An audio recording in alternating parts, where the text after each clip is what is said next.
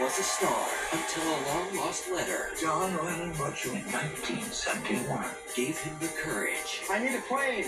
Jersey. to start over.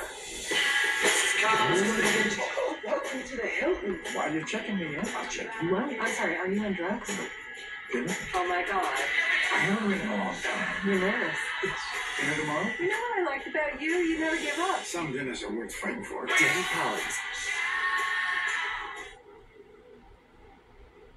Don't start with the second husband talk. Couldn't pay me. But they do pay you when they die. Critics are raving. I'll See You in My Dreams is a polished piece of entertainment. We have lunch with you. What's your name? Yes. Name is Yes. Sam Elliott and Blythe Danner have a natural, sexy rapport.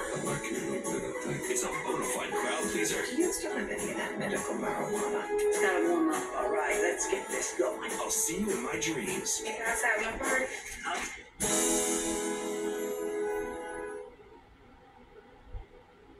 Mr. Fisher, are you a patriot? We're at war, only it's not being fought by guns. I don't really care about politics. Bobby Fischer is the best chess player I've ever seen. He's the one man who could beat the Russians. Bobby has problems. Who's watching? CIA? KGB? I think he's afraid of what's going to happen if he loses. He's afraid of what's going to happen if he wins. Long Sacrifice. Mr. Trumbo.